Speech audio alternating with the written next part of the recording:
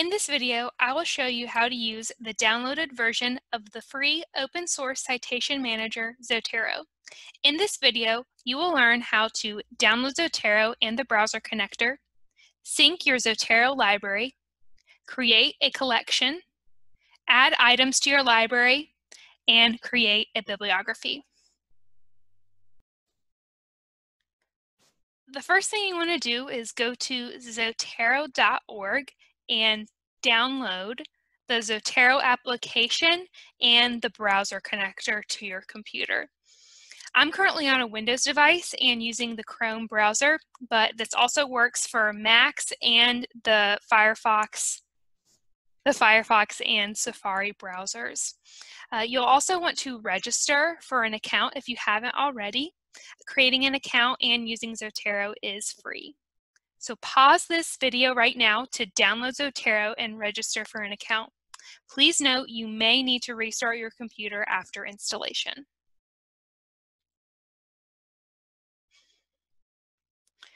Once the application is installed, go ahead and open it up.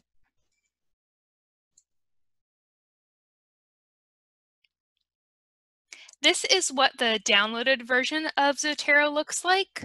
Also note that you should have an icon on your browser that says Save to Zotero. You'll want to make sure that that is on your browser because it makes it very easy to save items to your library. I'm going to go back here to my downloaded version of Zotero, and if this is the first time you're using Zotero, you'll want to make sure your library, your Zotero library, syncs with the downloaded version and the online version. So to make sure that that will happen, go to Edit, then Preferences, and I'm here on the Sync tab. I'm already actually signed in with my username and password here, and my account is linked. But go ahead right now and type in your particular username and password.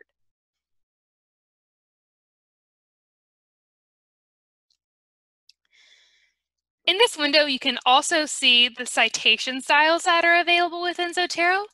Through this Cite tab here, I can see all of the different versions of citation styles that Zotero has. So there's APA 7th edition, American Political Science Association, Chicago, MLA, and if you don't see the style that you need, you can actually click on Get Additional Styles to download the citation style that you need.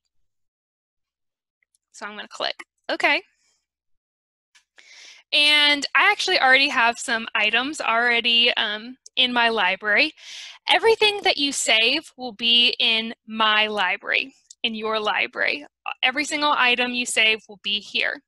But you can actually create folders, or as Zotero calls them, collections. So you can create your collections based on your different research projects or papers or classes, whatever makes the most sense to you to organize your particular resources. So I'm going to click here for new collection and just call this one test. So my test collection, and say OK.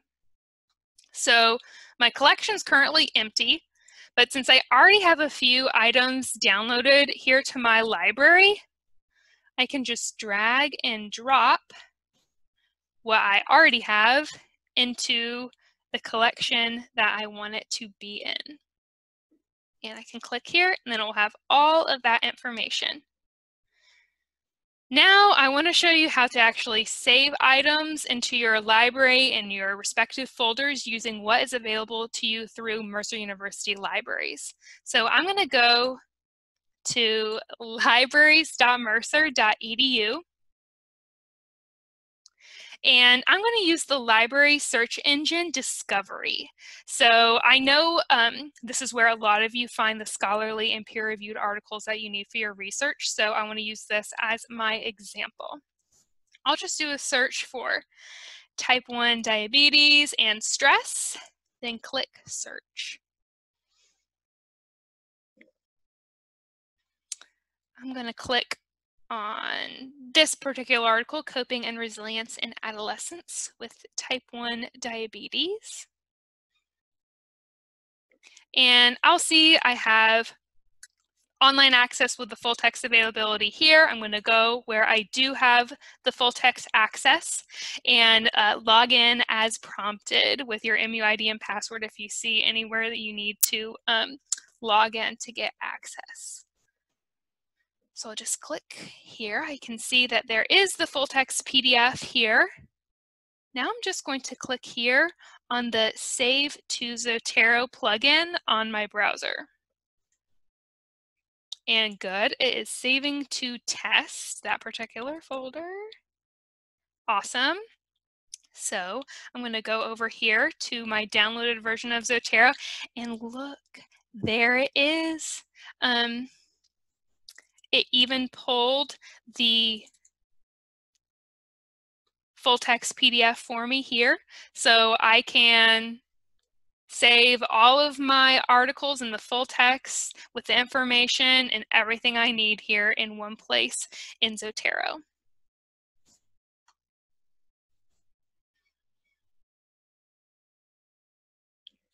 So that's how you can use the browser connector to save scholarly research articles using databases available through the Mercer libraries, but you can also use the browser connector to save a regular old website.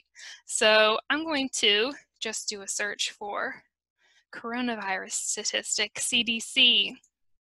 Everyone's looking at those statistics right now, huh? I'll just click here on the first option. And then I can say save to Zotero. And it is saving to my test folder or collection, which is what I want. And let's go over here. And there we go. The website and its information is saved here. And it also saves the link for you, so you can easily open up the page again to come back to your information.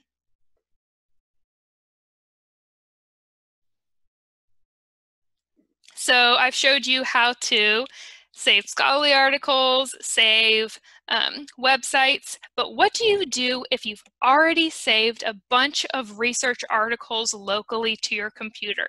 Before you knew Zotero was so amazing for saving all of your research, you saved PDFs straight to your computer. You can actually easily add those to Zotero.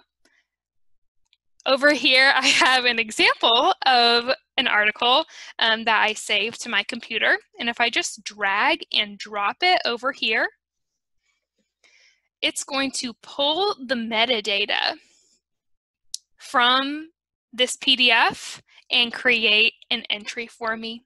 So the title, all of the authors, the PDF itself is all automatically generated for me just by dragging and dropping that, that PDF into Zotero, which is amazing. So if for some reason the entry doesn't look correct, you can add, edit the entry over here. So pretty easy to do that if you do see any errors. So that's how you add from a PDF. You also have another option to add an item. You can add an item by identifier, meaning you can add a book by its ISBN number or an article by its DOI or PubMed ID. So for example, if you have like a physical textbook you want to cite, you can type in the ISBN number. I am going to find an ISBN number. I'll just do a search for the textbook Child Development and Education by McDevitt, the 7th edition. I'm just going to click on the Amazon entry for that, just for ease of use, and scroll down here to my ISBN number to copy this and then paste it into Zotero. So I'm going to hover over here, add item by identifier, then Control V to paste that in, the ISBN number, and it automatically pulled all of the information for that book here. So got the title, the authors, date, everything was automatically pulled for me. So if none of those methods of using the browser connector, using the identifier, add items by identifier feature, or dragging and dropping a PDF, you can add items manually. You want to make sure you select the appropriate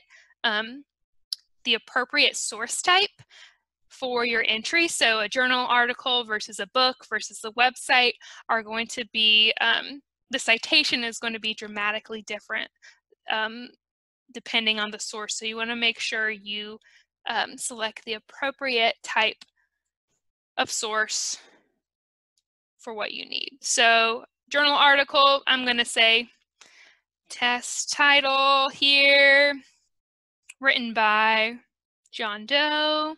So I'll say Doe, comma,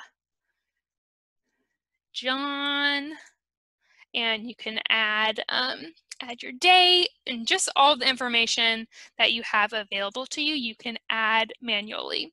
You can even add a PDF if you want. If you right-click the item, you can add attachment and add a stored, if you have a file saved to your computer, add a copy of that file. So pretty easy.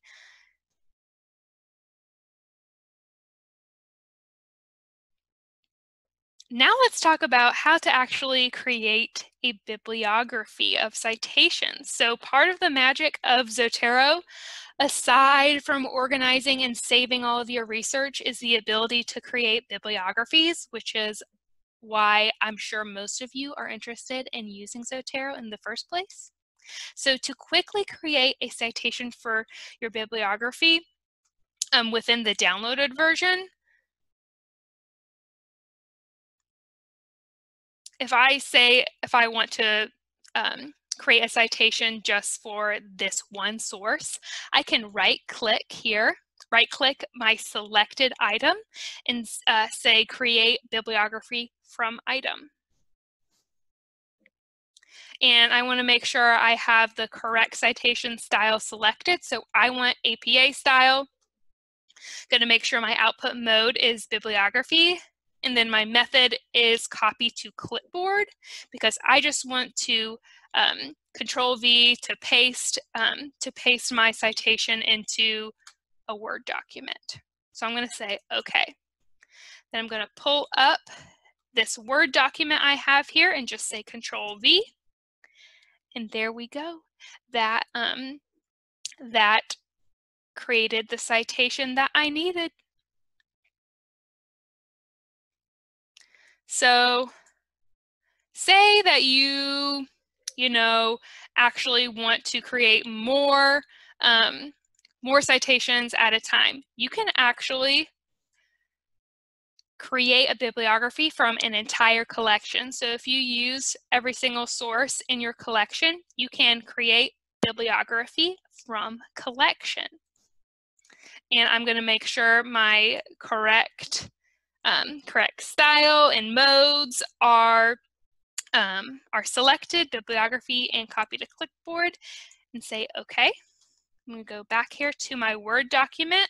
I'll get rid of this first one and say Control V to paste. So that did every single one of my sources and created the citation for me. Now, if you notice an error in your citation, which I'm actually seeing one here, such as, for example, the article title not being lowercase. So in APA style, so this one is what I'm seeing that is in error, just as an example. So the title of your article needs to be in lowercase, with the exception of the first letter of the first word, the first letter of the first word following a colon, and any proper nouns. So if you notice any of these errors, you will need to edit the entry in Zotero. So although Zotero seems like magic, it is just a computer program that pulls data. If the data in the entry is incorrect, it doesn't know that, which is why it's important for you to use your human eyes and brains to double check and make sure everything is correct. So you can easily edit your entries in Zotero. So this is the particular article that looked like it was in error. And you can edit the title this way, or if I hover over the title, right click and say I want it in sentence case, that will easily change the capitalization of my title, which makes it super simple. Now I will have to go back in here and edit for my APA style and change the first letter of the first word following a colon to be uppercase. And I'm going to make sure that there's no proper nouns. No, it does not look like there's any proper nouns in this particular title, but you will want to double check that before just copying and pasting and assuming that everything is correct. So you can easily create those bibliographies by collection or by the individual item. You can even say you used 5 of these sources instead of all of them.